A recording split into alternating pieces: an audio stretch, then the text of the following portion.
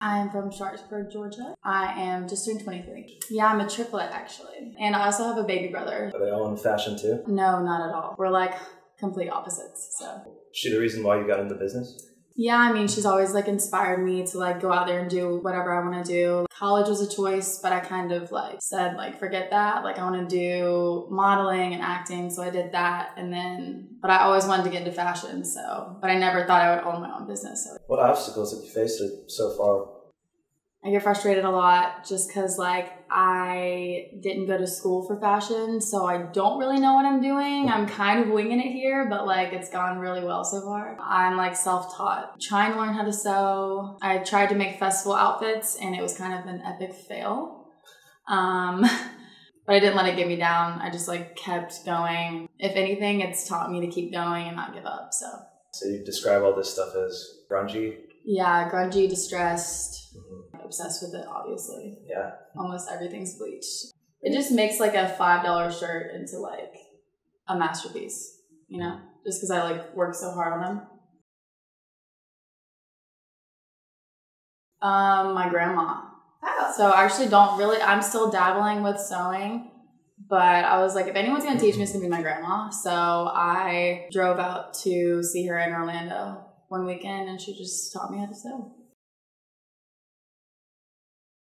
Its 1 year anniversary is coming up in October. Are you going to do a fashion show for it? Yes. My first one was a few weeks ago and it was like insane because I never thought that I would be having a fashion show with Edge not even being a year old. And it was like the best night of my life easily. And so for the 1 year, we're doing an October show and we're going to have all the models in like special effects makeup and it's going to be like 10 times more than the last one. Like we actually have time to do like more choreography and all that stuff. So it's going to be like really dope. My sister actually used to work at District, the club that held the fashion show. So she got me hooked on with the owner of the club and was like, oh, we would love to hold a fashion show. That's something different other than just a concert.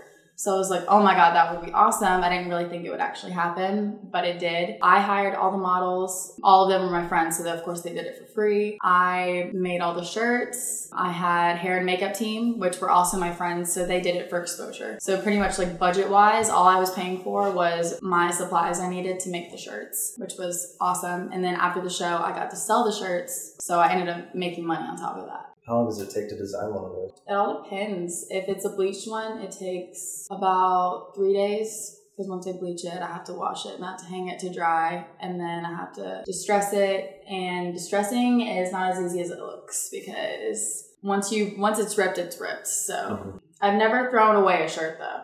Nice. So you just even if I've messed up a little, I've always made it into something else, like added safety pins or added chain to it, you know? Yeah. I always figure out a way to like make it work.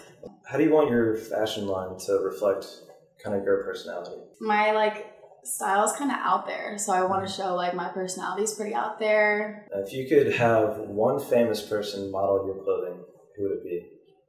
Probably Cara Delevingne or the transgender girl, Jules. I would love her to model my clothing. And do you model at your own shows? No, I make sure that like I want all of my stuff. I want like other girls to get the limelight. You know, like I want, because most of my models that I had walk for me had never walked before in their life. And they were like, Kelsye, oh my God, the music, the clothes made me so confident. And I just kind of recently came out to my mom that I was bisexual, and it took her a while to kind of accept that. I got judged by her and my sister, kind of. But she finally has, which is like the coolest thing in the world.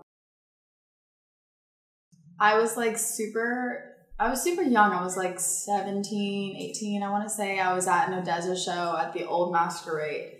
And I was like by myself, completely sober. And I was just like, oh my God, this music's amazing. Like, wow, this is so cool. And I was like making friends around me with all these like gay guys. And it was like the best night ever. Because I mean, being surrounded by gay guys, come on, it's gonna be a good night.